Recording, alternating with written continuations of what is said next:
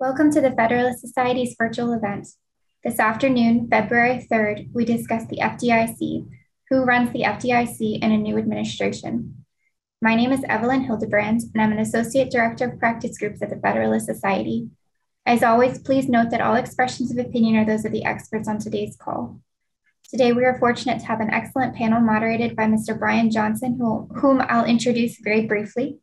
Brian is a partner in Alston & Bird's Financial Services and Products Group and the Consumer Financial Services team.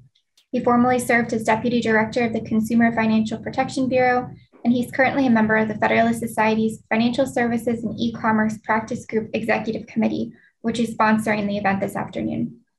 After our speakers give opening remarks, we will turn to audience questions towards the end of the program. If you have a question, please enter it into the Q&A feature at the bottom of your screen, and you can enter those questions at any time. With that, thank you for being with us today. Brian, the floor is yours.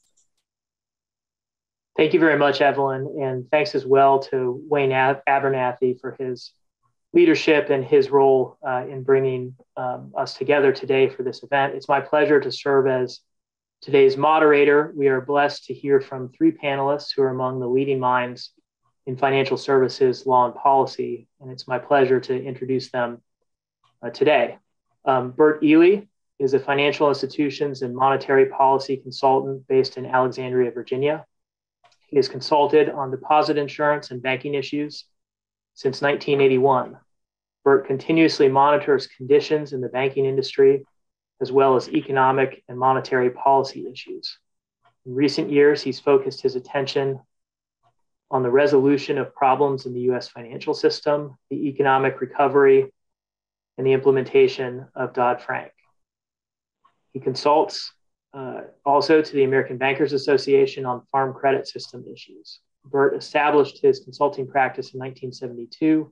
He received his MBA from Harvard Business School in 1968 and his bachelor's degree in economics in 1964 from Case Western Reserve University. Michael H. Kriminger is senior counsel with Cleary Gottlieb Steen and Hamilton, LLP. Prior to retiring in April 2020, Mr. Kriminger was a partner whose practice focused on US and international banking and financial institutions. Michael joined Cleary Gottlieb in 2012 after serving for more than 2 decades in numerous leadership positions with the FDIC, including as deputy to the chairman for policy and general counsel. Thomas P. Vartanian is the executive director of the newly launched Financial Technology and Cybersecurity Center. Over 4 decades, he chaired the financial institutions practices at 2 international law firms. Prior to that, he served in the Reagan administration during the S&L crisis as general counsel of the Federal Home Loan Bank Board and the FSLIC.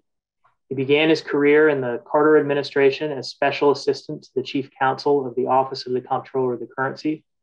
His most recent book is 200 Years of American Financial Panics: Crashes, Recessions, Depressions, and the Technology That Will Change It All. Gentlemen, welcome. We're honored to have you today. I think for the benefit of today's audience, let me level set for a minute regarding the subject matter of today's discussion. First, what is the Federal Deposit Insurance Corporation? It's an independent federal agency created by Congress in 1933 to maintain stability and public confidence in the nation's financial system. Today, it has 4 main responsibilities: insuring bank deposits, examining and supervising state chartered banks that are not members of the Federal Reserve System, making large and complex financial institutions resolvable, and managing receiverships. The FDIC has approximately 5,700 employees and an operating budget of nearly $2.3 billion. By statute, it's to be governed by a 5-member board of directors consisting of the Comptroller of the Currency, the Director of the Consumer Financial Protection Bureau, and 3 members appointed by the President, vying with the advice of the Senate to serve 6-year terms. From among these appointees, a chair and vice chair are separately nominated and confirmed, with the chair serving a 5-year term. By law, not more than 3 members of the board may be members of the same political party. And if an appointed member's term in office expires, he or she may continue to serve until a successor has been appointed. In recent weeks, the FDIC Board of Directors has been convulsed by a widely publicized dispute over who controls the agenda of the FDIC board meetings, the board chair or a majority of its members. Currently, the FDIC board has only 4 members: Chairperson Jelena McWilliams, Director and former Chairman Martin Gruenberg, and serving as ex-officio members Michael Su, who's the acting Comptroller of the currency, and Rohit Chopra, who's the Director of the CFPB. There is 1 vacancy, that of the Vice Chairman. Director Gruenberg and the 2 ex-officio members, both appointees of President Biden, moved to take control of the board agenda, specifically with regard to bank merger policies, which led Chair McWilliams, a Trump appointee, to resign as chairman effective tomorrow, February 4. Mr. Gruenberg may likely become the acting chairman of what will be, for the time being, a 3-member board. The dispute between McWilliams and the other 3 directors has raised several issues, not just for the FDIC, but for the other agents, but also for other agencies governed by boards, such as the Federal Reserve, the SEC, the NCUA, and the CFTC. The FDIC is unique, though, with 2 directors serving at the pleasure of the president and who head their own agencies without colleagues who have a vote on their actions. So let's move into our substantive discussion. And Mike, I will turn this over to you first. Before we jump into the fine details of the present controversy and its implications for the future, what's your perspective on the FDIC's current structure? There's a historical process that has brought us to this point in time today in terms of the structure and operation of the FDIC. Why is it structured this way, and what do you think that means for how the agency conducts its business? Well, thank you very much, Brian. It's a pleasure to appear before the Federalist Society webinar today, and hopefully we can discuss these issues and get a little enlightenment for everyone. Certainly, as Brian pointed out, the FDIC was a 5-member board, has been really a product of history. If you go back to in the midst of time to the FDIC's creation in 1933 in the Great Depression, the FDIC then had a 3-member board, which initially consisted, until the appointment of the other 2, of only the Comptroller of the currency. So the Comptroller of the currency has always been a member of the FDIC board from the initial establishment of the corporation. Then there was a chairman and then a internal director, if you will, of that 3-person board. You roll it on up to a more recent history, and as a result of the savings and loan crisis of the late 80s and early 90s, the FDIC board was expanded to 5. And at that time, the Office of Thrift Supervision was created and to replace the Federal Savings and Loan Insurance Corporation, and the Office of Thrift Supervision became a board member as well. The idea behind that is shown by some of the congressional legislative history, was really to kind of have the regulators who are dealing with supervision of financial institutions on the FDIC board, which itself is a regulator, but it's also the deposit insurer, and as you pointed out, the receiver for failed insured financial institutions. So the 5-member board, you then had the OTS, the Comptroller of the currency, a vice chairman, the chairman, and then an internal director who was supposed to have a certain level of state banking supervision experience. And the idea there being to level set with all the constituencies that the FDIC was responsible for as deposit insurer and receiver, to make sure there's some input. And I would say that over effectively the last 30 years of that process, that 5-person board, any kind of board, and anyone who's participated on boards or advised boards understands that they can be fairly delicate beings, if you will, and you've got to have a certain skill set to make sure you can balance the various interests. So it's always been a little bit of a challenge, because with the OCC on the board, you've got the institution that charters national banks, and it's a chartering authority. Occasionally, has an interest, as does the OTS as well, in being the supervisor at that time for savings and loans. You could argue that there's somewhat of a tension between the FDIC's desire to reduce any losses to the FDIC's deposit insurance fund by moving to receivership before those losses get exacerbated, versus the ones who are the chartering authorities and primary supervisors for those entities, who may be a little bit more reluctant to pull the plug on them and put them into receivership. In my experience, when I was at the FDIC from 91 to 2012, I certainly saw that on a number of occasions. And we saw it during the financial crisis that started in 2007, et cetera, some pressure and tension on that. But I personally think that tension and that debate and those disparate responsibilities of board members is a positive feature. I'm a firm believer that the idea of checks and balances as part of the American system of government is a very important thing, and I think does ultimately lead to better results by and large. I would say that even during the financial crisis, with all the problems and issues that were there, and well-recognized debates and disputes amongst various parties, having the ability to debate those issues amongst at the FDIC board level, as well as among the various institutions that were responsible for helping deal with the crisis, was a better thing than having it driven by a single individual or by, let's say, the Secretary of the Treasury as the dominant authority, because it gave interest of the deposit insurer receiver the ability to speak. It had the interest of the OCC Comptroller, and you had the interest of the OTS or the thrift supervisor. Of course, then when Dodd-Frank was adopted, the OTS went away, was dissolved, and its place on the FDIC board was put in place for the director of the Consumer Financial Products Bureau, which has less of the I'll call it old-fashioned supervisory responsibilities than do the OCC and the FDIC. So it's a little different of an entity, but certainly those other entities are responsible also for consumer protection. So there's a bit of a coalescence there. One thing I would note too is looking at the time when it was when there was a lot of controversy about issues at the FDIC board level. Back in 2006, when Sheila Bair took office as chairman of the FDIC, and I was at that time a senior advisor to her, there was a very extensive process put in place then about how to deal with client desires for more information by board members and board deputies. And we spent a lot of time reviewing the bylaws. There was a great debate about a provision of the bylaw now, which is in Article 6, Section 4, which says that the chairman has the general powers and duties normally vested in the office of a chief executive officer in corporations. And then what would be the authority of various board members. There was a lot of debate about what information they should get.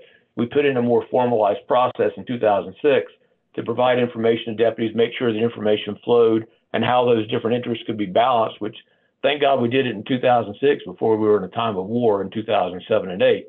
So just fortuitous chance on that one, but it worked out pretty well. And then so the bylaws now define in Article 6 about the various responsibilities of the various executive officers of the corporation, including the chairman, general counsel, et cetera. Then in Article 4 of the bylaws of the FDIC, particularly in Section 6, it defines the various roles of the various parties in the meetings of the board. So in Article 4, Section 6A, the chairman normally calls the meetings, is responsible for putting in place the meetings and generating, putting the meetings in form. Section 6B gives board members, however, the chance to call special meetings, whatever that may be. It's not defined in the bylaws. And then in Section 6G, it also gives the board the opportunity to make decisions and resolve issues by written consent, by written votes, and that's been used quite extensively. Probably, if I were making a comparison between the various chairmen, probably Chairman McWilliams has probably used the written consent board meetings a little bit more frequently than prior chairmen have. I know that there's been some debates at the board level at the FDIC about whether that's a good thing or a bad thing, and those debates extend back long before McWilliams' tenure. So that's certainly some of the authorities that the board has to be able to deal with various issues. And obviously we can get into how those apply, what they should be applied, how they should be done, et cetera. But certainly I would say, just to put on the table, that the bylaws were not intended to create a situation where the chairman would refuse to take up issues that were of concern by various board members. The special meetings provision was put in place in part to allow for board members to set up a meeting on something that they wanted to have discussed, even if it wasn't on the chairman's agenda. However, as I've mentioned in other fora, I'm incredibly sympathetic to Jelena McWilliams' concerns about making sure that issues that are issued for the FDIC for public comment or for any other purpose are fully vetted through the FDIC. Like any board, I will simply say that I think the management of the board concerns and stresses that inevitably can be there, because you, by definition, have members from two different parties that may have two different goals, may have multiple goals that are different from each other, and the responsibility of running their own agency, I think, while a benefit, can lead to stresses and strains that require a lot of diplomacy and diplomatic skill to resolve. I'm not putting any blame on anyone in this. I think this is a very unfortunate circumstance to occur. Whether it could have been resolved without it coming to this pass, I don't know. But certainly that's been a big focus of Chairman in the past, and I'm sure Jelena McWilliams as well, is trying to deal with the stresses and strains of a complex board. But I would just note that I think the FDIC board has by and large worked amicably much better than the boards of some other agencies that seem to always divide exclusively along partisan lines. The FDIC board has not really been that way historically. So I'll turn it back to you, Brian. Thank you for that. And I'll turn it over to Tom and Bert for a response. We did bleed a little bit into what I think is the next logical kind of topic of discussion here, which is, what precipitated the present, crisis or the present clash on the board. And that was, just to lay the factual predicate, an announcement on the CFPB website indicating that the FDIC board had authorized the issuance of a request for information seeking public comment on the Bank Merger Act. And that act, or I guess that announcement was announced by Mr. Gruenberg and Mr. Chopra, but not Mr. Su of the OCC. And that announcement drew a swift rebuke from the FDIC, which issued a separate press release on its site saying that the board had not, in fact, authorized the issuance of the RFI because it had not gone through the FDIC process for drafting and then subsequently approving the issuance of the RFI by the board. So that was factually what transpired just a couple of weeks ago. And then from there, there was, I guess, presumably legal analysis that had been released by the CFPB to 3 news outlets, which shed light at least on the arguments that the CFPB director was making for the authority of the majority of the board to bring matters to the board for a vote during board meetings. There was an FDIC board meeting in which Mr. Chopra did try and raise the issue for board consideration, and the chair rebuffed him. So that was kind of the confluence of events that led to the nature of this legal dispute.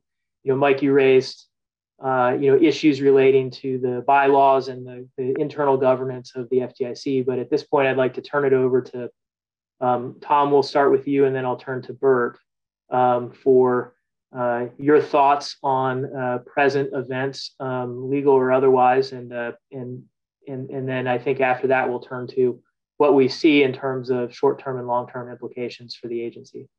Right. Thanks, Brian. And Mike, thanks for your comments. I want to dovetail off those a little bit, but just a little bit of background. I was both counselor to the Comptroller at the Office of the Control of the Currency and then General Counsel of the Bank Board. So I saw in a period of 7, 8 years how to deal with both of those different organizations. With the Comptroller, and John Hyman was the one I worked the most with. He basically walked into his office, had a discussion, senior staff was there, and then he signed a regulation. It was extraordinarily efficient. Not that a lot of work didn't go into it, but it was extraordinarily efficient. When you have a board, as Mike well knows, there's a lot of care and feeding for all of the people to make them integral to the process, to make them feel like they are part of the process, to give them their say, to compromise. And that can take as much as 6 months going back and forth. So you're talking about something that can be done in a few days or a few weeks, being turned into a much larger process because there's a board. Now, you can argue whether that's good or bad.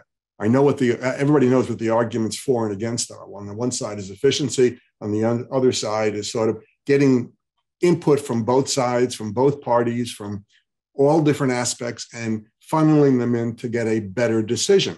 And the question I always asked myself when I was at the board is, are we getting a better decision, or are we getting a 3-humped camel? Because that's that could be, well, either one of those could be the result of that process. So I'm going to go now to the question you raised about mergers to make another point, but I want to come back at the end to the structural issue.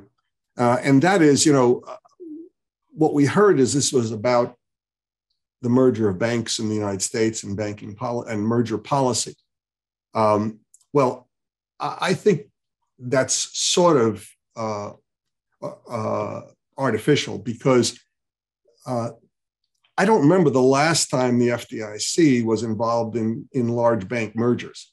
If we're talking about the concern over the consolidation of banking in this country, the FDIC looks after and decides a lot of community bank mergers, but I don't know that they, I don't remember them when I was practicing being involved in a lot of the big bank mergers, which most people are concerned about from a consolidation point of view, from a public policy point of view.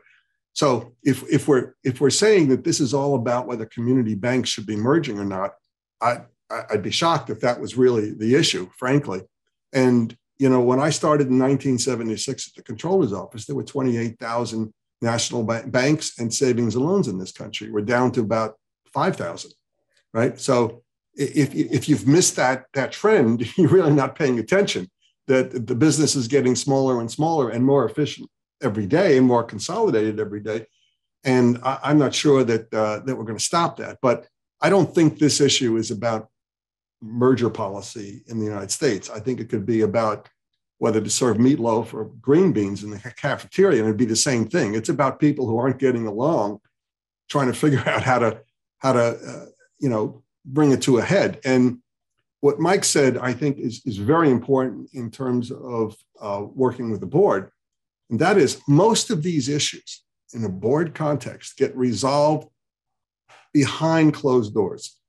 People work very hard to get them resolved behind closed doors. Sometimes the chairman has to exert some influence.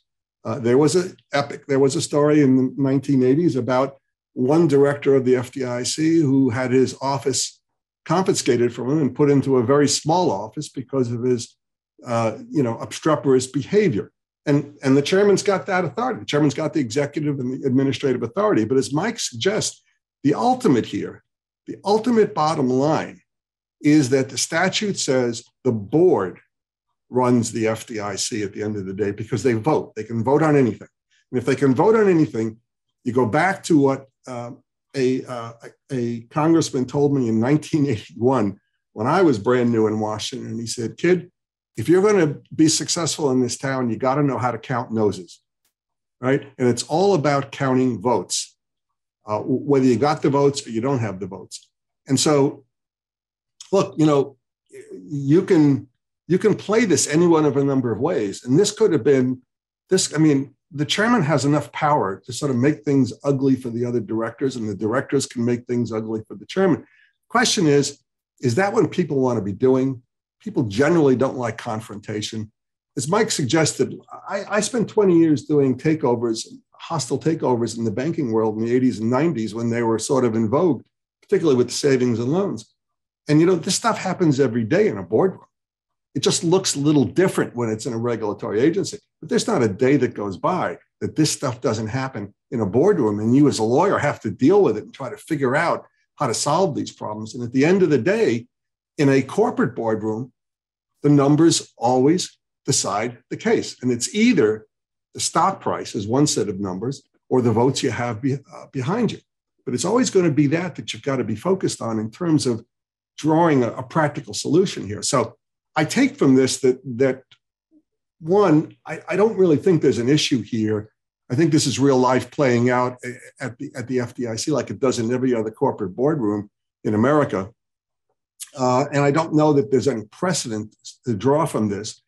But I sort of step back a little bit. And one thing I thought about, and Mike, I don't know if you thought about this, I'm not even sure how you run a coup at an agency anymore with the Sunshine Act, because the directors aren't supposed to be talking to each other without sunshining a meeting. So, there's that aspect of it too. But, what I come back to at the bottom line here, and I talk about this in my book an awful lot, what I come back to is what's the right answer in this kind of stuff for public policy? What's the right public policy answer what's the right amount of money we should be spending of the taxpayers' money? And it's this stuff like this says to me, does this make sense that we're worried about, fighting about, spending money and time over a bunch of directors fighting? Now, this may be an exclamation point on the continuing politicization of the banking agencies, which I think is a very bad thing. I think, as far as I've known from the very beginning, money is green. It's not red or blue, right? And that takes a certain expertise. It takes a certain experience to make sure we have the right regulatory people. But at the end of the day, to have people fighting in the boardroom about this stuff, I don't think is what we really need or want from the point of view of efficiency. And so I have my own particular perspective on the structure of the FDIC. I don't know why the CFPB director is there and not the vice chair of the Fed or the chairman of the SEC, because they are more intimately involved in what banks are doing than the CFPB in terms of the safety and soundness side. But look, Congress did what it did. And the bottom line question I sort of focus on is, why do we need these kinds of distractions? Would it be better if the FDIC were single-headed? Would that make more sense? And I do think we need to depoliticize these banking agencies. I think that's a very, very disastrous trend. And one of the things I spoke in my book about over the last 200 years is how many times politicizing economics and finance had caused negative reactions in the marketplace and perverse sort of circumstances to produce financial crisis. So those are my thoughts, and I'd really look forward to getting into some of these issues with Bert and Mike. Thanks, Tom. Let me turn it over to Bert here. One quick observation. I think you raised a very interesting point about how under the Bank Merger Act, it's the OCC that has responsibility over combinations that result in, the entity being a national bank, which tend to be the larger banks, and it's the FDIC that has responsibility for combinations that result in a state-chartered non-member bank. And it occurs to me that the OCC, on its own authority, under the acting Comptroller of the Currency, has existing authority to issue an RFI regarding a review of the Bank Merger Act, but elected not to do so in this circumstance, and instead joined Mr. Gruenberg and Mr. Chopra in seeking to issue the RFI under the auspices and authority of the FDIC. So an interesting development there. Bert, why don't I turn it over to you? There's been a lot of discussion so far. Would love to hear your perspective. Well, first of all, excuse me. You got some feedback there. Yeah, no, I think. I'm not sure what that. My apologies. I think you need to mute either one of your phone or your computer. Okay, let's try that.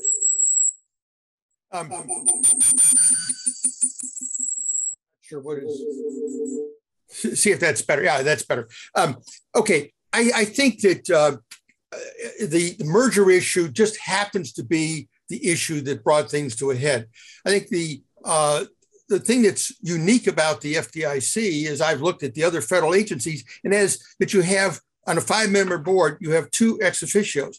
As I haven't done a thorough review of this, but as I look at other independent regulatory bodies, not just in financial services, you don't find ex-officio members. In other words, someone is a member of a board, and that's the only federal position that they have.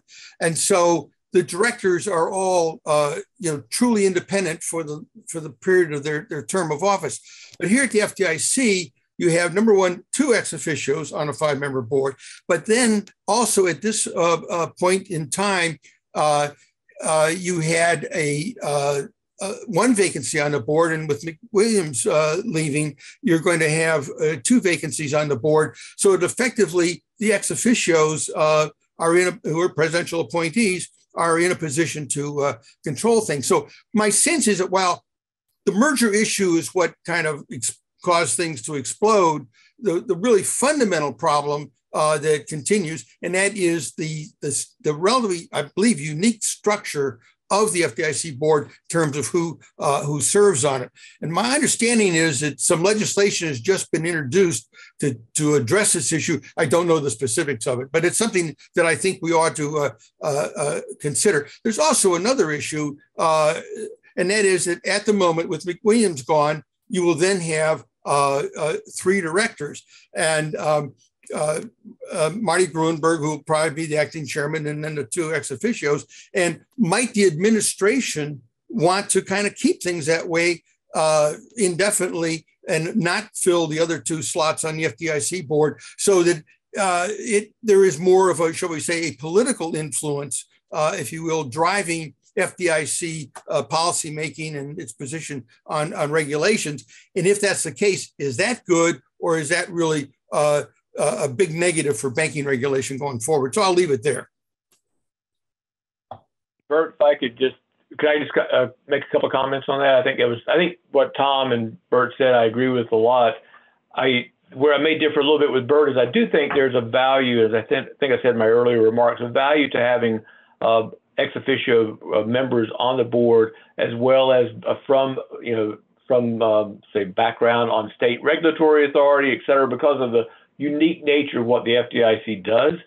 I also made this point, which I do believe to be the case, because I've thought for a long time about why is it the FDIC board usually in the past, up until this point, always has, I'll call it frank and intense debates, but has usually worked pretty well as a matter of comity. It's almost like the process, if you will, of the board has been one of, we'll come to an agreement eventually. We may debate it in detail. And at times you've had the Comptroller taking a different view than the FDIC board, and the Comptroller, might vote against what the FDIC board's doing, or et cetera. But I do think that having other agencies on that board helps the FDIC in coordinating on supervision of national banks. And in fact, there was even some discussion during Dodd-Frank of having a Fed board member or the Fed vice chairman or something like that be part of the FDIC board as well, to help coordinate that process too. And there are a variety of reasons why that may not and was not appropriate at the time. It was not done.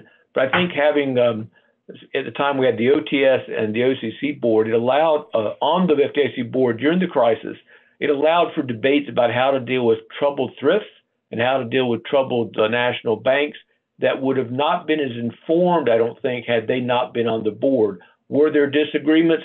Absolutely. In fact, it's well known there were very active disagreements with the OTS director, John Rich, at the time about issues related to thrifts. There were certainly similar active debates with John Dugan about the Comptroller's responsibilities with the OCC. But I think having those debates on the board level were actually fairly helpful. On your point, Bert, about a shorthanded board, I do think that's a problem. The Trump administration also didn't fill certain positions at a number of agencies, including on the FDIC board. I was concerned about that then. I would be concerned about it if the Biden administration does the same thing, because I think having a more politicized view or politicized perspective in some ways at the FDIC is almost the most dangerous, because the FDIC has got to have to be the receiver. It has the authority to close banks. It has the authority to supervise, to be back of a supervisory authority for all these banks. You would hate to see that becoming even a perception by anyone that was being driven by political concerns, which I think is why it's very important to have a bipartisan board at the FDIC and not have it be a rump board that can be driven by the party that's in presidential power. Mike, I'm certainly going to agree with you. And as one who has sat through a number of FDIC board meetings in the audience, I appreciate everything you're saying in terms of debate. But the key thing is that you then basically had a full board of all 5 members, or maybe there would be one vacancy. But we now have this very unusual situation, which I think has revealed, if you will, a structural flaw in the board. And whether or not that gets fixed either by filling the board out or through some kind of legislative action, what has happened is we're now seeing this structural problem. And the question is, what's going to be the best way to work it out going forward? And how soon will it get resolved? Or are we going to be in for several years at least of potential divisions like this between the outside directors and the board and the FDIC itself. I do agree. I think there's a significant issue about. We've seen that in the past. We've seen three-member boards. They've tended in the further past have tended to be some bipartisan element on the three-member boards in the past. Under President Trump, there were periods in which it was a 3-to-1 ratio. Now it would be a 3-0, if you will, ratio. And I don't think that's a good thing. Well, that's a good segue into our next topic here, which is let's prognosticate a little bit. What are the short-term implications for the board? And Bert, you and Mike have both discussed some of these, which is as of tomorrow, we'll have a 3-member board, 2 ex-officio and 1 acting chair. There's normally a nominations process that would take place to fill the vacated or empty seats. It's not lost on anyone that we're in a midterm election cycle shortly and congressional midterm elections. I wouldn't care to handicap the outcome of those elections, but there has been, an immediate response with statements made by members of Congress on both sides of the aisle. There was a bill introduced to, deal with the structure and terms of service of the FDIC board members. So there's already been some response, but what do you all see, I guess, both internal to the FDIC moving forward and how it conducts its business, and also external in terms of the response of Congress and perhaps others as the short-term implications of this event and the chair's resignation? I would note, I'll add one thing on that, if I might, Brian. We've certainly seen situations in the past where there was a kind of a convoy system for nominations being approved, so that you would have a Democratic and a Republican representative who would be on the FDIC board. They would kind of be approved jointly. That kind of broke down over the last number of years. It would be nice in some ways if there could be that level of bipartisanship at some point, where there would be a Republican member who come on the board as vice chairman, let's say, and a Democrat come on the board as chairman under President Biden, so that you would have more of a balance. I think, to my prior point, I'll stop there. I think having a sole party control of the FDIC is not a good thing. But let me just to follow up on your point there, Mike. The FDIC cannot have more than 3 members of the same political party on the board, right. And I believe that all 3 of the current members would have to be are Democrats. So if there were 2 more put on the board to fill the vacancies, they would. My understanding is that both have to be Republicans or independents. And so then the question rises, can you have, does the convoy system work where both of the nominees would be Republicans? That might be harder to accomplish. Well, I think the way I would view that is because Marty Gruenberg's term has already expired, you need someone to replace him or to become chairman, because technically there's not a chairman, because that's as you know, a separate approval. We're getting really in the weeds here, but that's a separate approval to be chairman, has a different term even. But I would envision it being someone as chairman and then the 2 Republicans to be part of the convoy system. In former days, you could say, okay, that could happen. I'm not so sure right now. And that raises an interesting question, which is the politics of the situation right now. Assuming, for the sake of argument, that the president were to renominate Mr. Gruenberg as, say, the chair of the FDIC in a 50-50 split Senate, it's not a foregone conclusion that confirmation would occur, given the razor-thin margins it would take to discharge the nominee out of the banking committee and then subsequently confirm through a floor vote. Yeah, that's why we need to have that Republican convoy to get that through. Brian, I think the short-term implications of this is that it might be this status quo for some time. I mean, you can go back in the banking business and look at this kind of thing, the disappearance of directors happening and seats not being filled for a year or 2 at a time. I mean, it's just not a process that's going to happen overnight. And Marty Gruenberg's a known commodity. I mean, he was chair. He's been at the board for how many years? He's a known commodity. So I don't think this is going to be viewed as a crisis, apart from people sort of creating a crisis out of what is sort of a normal event in every corporate boardroom. But so I think, we could see this as the situation for some time to come. I don't think this president's going to be in a rush to change the situation. He's got his hands full with so many other problems right now. The Senate's got its hands full. So when those kinds of circumstances arise in the past, we've seen him hang on for those things happen, sort of drag along for months and months, if not years.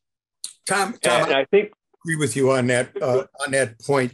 I think the only thing that would maybe accelerate action is if there was a future flap on the board. But assuming that things calm down, I think we could continue with the status quo for easily another year or two.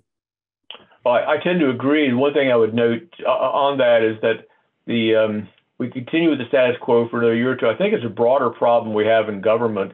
We've had a great deal of difficulty of getting confirmed nominees confirmed for a number of agencies. You've got the acting comptroller of the currency.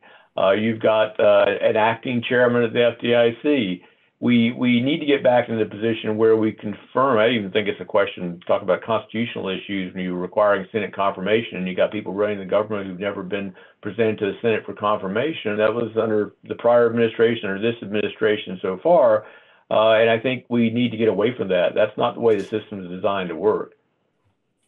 One other factor, I guess, to consider or to seek your feedback on is, who knows what the outcome of the midterm elections are. But let's assume, again, for the sake of argument, that the change of control or change of power in one or the other houses changes. That, of course, means that the gavels transfer hands to the other party, and subpoena authority and oversight of agencies comes with that. And, historically, oversight is more vigorous when you have one party in Congress controlling subpoena power and the other party running an agency. You think that this incident increases the likelihood that should, there be a change in control of either the House or the Senate in less than a year's time, that the FDIC itself would be subject to heightened scrutiny as a consequence of this event? I think there's certainly a very high likelihood of that. That's why it kind of goes back to a point I made some time ago, and I think the others agree with, is that you need to have someone in the chairman's office who is good at working across the aisle. Sheila was not perfect, but I think she did a fabulous job at working well across the aisle. She had very strong relationships with Republicans, because she herself is a Republican, very strong relationships with those on the Republican side of the aisle, the Senate and the House, as well as on the Democratic side. And that made things work much better, I think, and able to get things approved at the FDIC board level, because there was the numerous political support on both sides. If you end up with a sole party at the FDIC, I can see that heightened scrutiny. Let's say if the House or the Senate changes party control, would definitely be an exacerbated issue. And I think the worst possible thing for the U.S. banking market is if you end up having the creation of an impression by bankers or the public at large that the bank regulation is being run entirely through a political process, whether you create a certain aura about that process through these gotcha type investigations, which occasionally occur in Congress, or you end up having that in fact occur. Let me just jump in with a question that relates to what you were just saying, Mike, and that is, let's assume for the moment that the present status quo continues for a period of time. How's that going to affect the ability of the FDIC to work with the other federal financial regulators? Because obviously there has to be close coordination on a number of issues, including with regard to rulemaking. So I'd be interested in what your sense, and Tom's also, as to how this is going to affect the FDIC's working relationship with the other financial regulators, and specifically the Comptroller and the Fed. Yeah, I mean, I think. Please go ahead, Tom. I was going to let you go first anyway. Yeah, no, I was just going to say quickly, I don't see any real impact, frankly.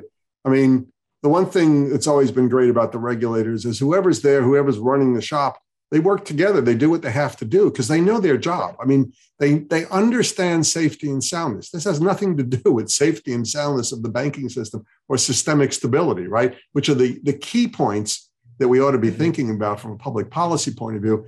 But I think, Bert, it has, very little impact on the working relationship. What about with regard to rulemaking, which is where you can get some differences of between the agencies? Is that my experience is that the agencies bump heads all the time and they work it out.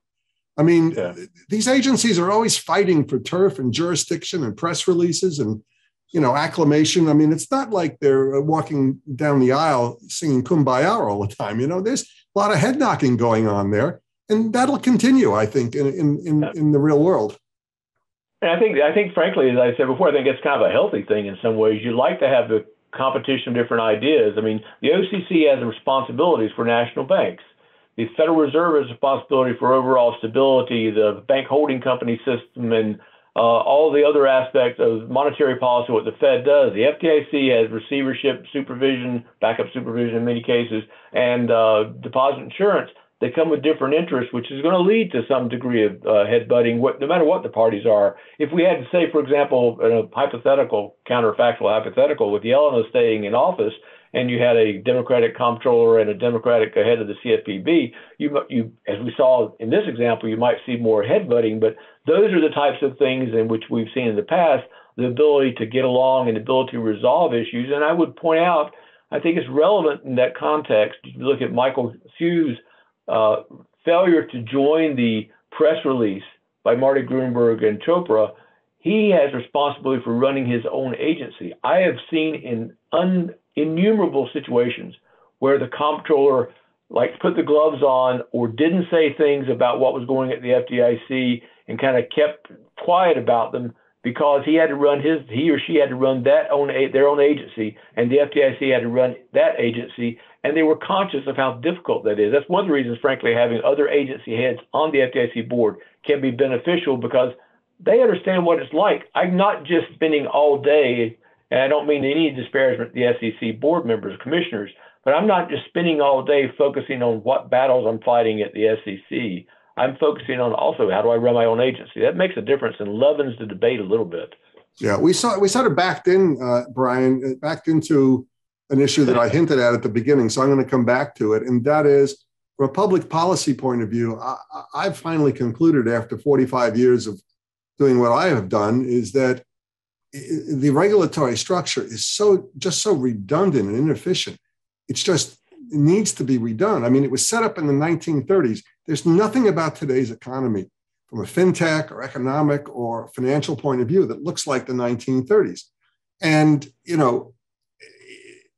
we've just got to do something about having so many regulatory eyes look at every movement by every financial institution and sort of ignore everybody else who has their fingers in the financial pie but aren't banks, right? We regulate only banks. We don't regulate financial activities. And as fintechs are showing us, that's insane. It's just completely insane, because now what we're doing is banks are now about 35% of the financial market. They used to be 100% in the 1930s, about 35%. So what we're doing is we're forcing all the high risk out to places where it isn't regulated, as we saw in the 2008 crisis. And so, look, I mean, if you're a nationwide lender in this country and you have a bank holding company and a bank, for you to turn on the lights every day, you've got to satisfy about 165 regulators, federal and state regulators at a minimum. 165 regulators can look over your shoulder. All the states, all their consumer regulators, all their SEC regulators, all the state commissioners, the attorneys general are all looking to be governors of their states. I mean, that's an awful lot of regulatory oversight to deal with. And at some point, and I think this sort of bubbles that issue up in terms of what happened at the FDIC. I mean, why do we have so many people doing so many of the same things at the same time, and then fighting for jurisdiction and fighting for the role that they think they should have? It just doesn't make any sense. Tom, I'm going to agree with you on that point, but we've had this kind of debate going on for decades. For all the time that those on this call have been in Washington, and my question is what's going to make it change? I just don't see it as bad as the situation is. I just don't see it changing in any way. We have basically a paralysis that has set in, but I don't see what's going to loosen things up. Maybe you guys. Yeah, I do think what's going to get it to change is technology, because technology is going to make such enormous changes with artificial intelligence, 5G, and the Internet of Things, and the way it's going to affect the creation of financial products and delivery of financial products, and who's going to be doing that.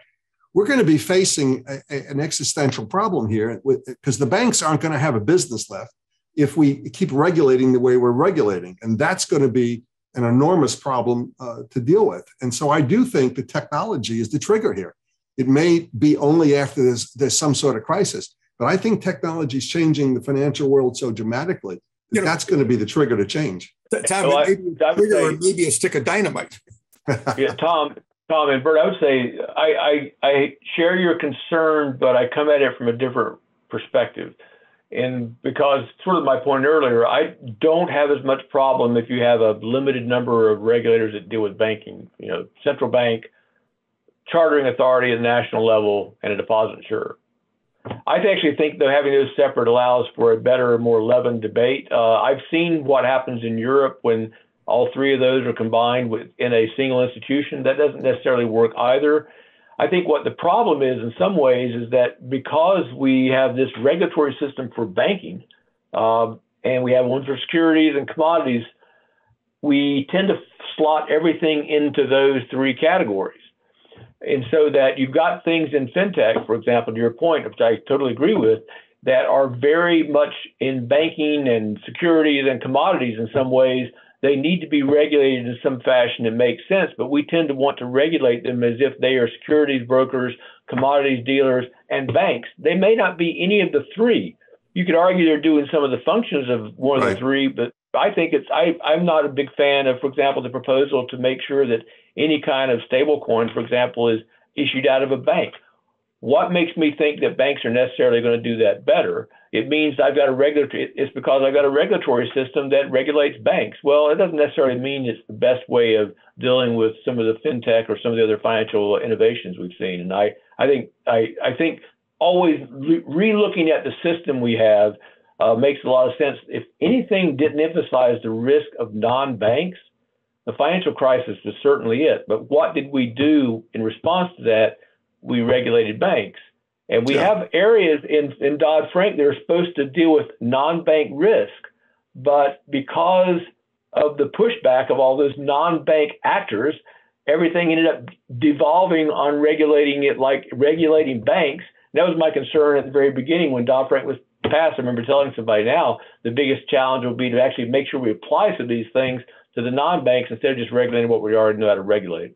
But Mike, as you know, this kind of leads into the issue of the proposals to consolidate the regulatory agencies, and that certainly hasn't gone into place. So my sense is that at least for the foreseeable future, we're kind of we're stuck with the regulatory structure that we have, and all of the parties of interest who want to maintain that because that's what they know how to influence. Yeah. Right. Let me ask the group this then, in terms of Bert. Just a follow-on question based on your observation that maybe things won't change. We are living now in the post-Supreme Court Saylor law world where, the structure of the CFPB, sole director structure, but an independent regulatory agency like the rest of the financial regulators was challenged on separation of powers grounds. And the Supreme Court's opinion, in my view, effectively said, Humphrey's executor is now cabined and kind of in a corner, unclear whether any agency could avail itself of the general exception under Humphrey's to Myers, which is effectively a holding that heads of agencies should serve at the pleasure of the president so that he can faithfully execute the law. So there's at least a question in my mind, but would love to hear your thoughts on whether or not this type of controversy at FDIC or this type of stasis at other independent financial regulatory agencies is likely to draw a challenge on the basis of Saylor law. And, presumably if that type of case were to go up to the Supreme Court, you might have a variety of outcomes. One could potentially be that Humphreys is not just placed in the corner, but completely overturned. That was Justice Thomas's dissenting opinion, in part in the Saylor Law decision. So, it could be that, in answer to your question, Bert, or at least for consideration by the group, that the Supreme Court might have a say on this matter on separation of powers grounds. Well, I think that is a very important point, that in effect, it may come down to the courts and the Supreme Court to kind of shake things loose in terms of how the financial sector has been regulated. And that might force Congress to take some action. But even then, that's not going to happen very quickly because of all the competing interests that are going to be fighting over whatever Congress tries to do. I agree with you, Brian, that the current state of the law on presidential appointments and the authority of independent agencies is certainly up in the air. I don't have a great deal of distinctions to make between some of the recent decisions and some of the boards that are out there as well. But it does raise, in my mind, at least the question, kind of, you probably can speculate, you probably can assume what I'm going to say here in this way, does raise in my mind the difference between sometimes what might be the legal analysis, even at a constitutional level, and what might be wise policy. I think it would be very unwise policy for the direction of financial operations, financial regulation, and bank regulation at the federal level to be quite so determined by the politics of the party and the executive branch, so that there's this feeling that I fear that the decisions and the safety and soundness of institutions is perceived as being some ways a political decision rather than one on the merits. Because I've done a lot of international work over the years, and I've seen many countries, legion, if you will, that has been a serious problem and has continued to be an issue for the financial sector. So we have to make sure that everything that's done in the U.S. financial regulatory regime realm complies with the Constitution, but we need to at least see that there could be we need to find a way of dealing with it in a way that still provides for what I think is a better policy of having a little bit of independence from pure political direction on some of these decisions. I do want to interject here. I see our time is running short, unfortunately, but I want to give each of you a minute for closing thoughts or additional analysis. Bert, would you like to start? Okay. I think that we're in a situation with the FDIC where it's going to continue to be, somewhat in limbo in terms of what the makeup of the board's going to be and the direction it takes. And so I think that we just have to accept the fact that nothing of significance is going to change over at least the next few years. And that, of course, is going to raise a whole set of policy issues that are going to give us plenty to talk about over the next couple of years. Tom? Yeah, so I guess I'll sort of finish where I started, and that is, I think that the FDIC controversy here is sort of a symbol, or if not a bubbling up of the political situation in the country, and that is sort of the defiance back and forth and the fighting back and forth, and to the extent that kind of politics and politicization of the banking business continues, it is going to create very difficult circumstances, and it's going to lead to financial crisis. There's no doubt about it in my mind. I mean, this is an issue that we've really got to come to grips with, and our leaders on the Hill have got to come to grips with, and we got to find some adults to sort of regulate money as money, not as politics. Thanks, Mike. The one thing I would say in closing is I've kind of laid out my views on a number of the issues. I would just note that I agree with what Tom and Bert both said. We do need to deal with these issues in a professional way, in a nonpartisan way or bipartisan way. There's no such thing as nonpartisan, bipartisan way to the extent possible for exactly the reasons that Tom laid out. And I would just note, as an inside baseball issue with regards to the functioning of the regulatory agencies, it goes back to a prior point I've made. My view when I was at the FDIC for as long as I was is that the FDIC was much more effective in advancing both its views and doing the public's job when it had confirmed chairman, vice chairman, and board members. And I think the same is true for other agencies. And I think we've got to move back to confirming people rather than having acting. Agreed. Well, with that, I will wrap this. Thanks to each of the three of you for your participation today. This was an excellent discussion. It was an honor to help moderate this debate. Wish it could go longer, and maybe we'll have to reschedule round two. But Brian, with that, I will thanks turn to you, this Brian. over to Evelyn. Thank you very much. Thank you very much, all. Thanks, Brian and Evelyn. Thanks very much, everybody. I'll just chime in with adding the thanks of the Federalist Society to our excellent speakers, to our excellent moderator, and also to our audience for tuning in and participating. We welcome listener feedback by email at info@fed-soc.org. So if you have any questions or critiques, please send them to that email address. Please keep an eye on your emails and our website for upcoming virtual events. And without further ado, we are adjourned. Have a good afternoon. Thanks.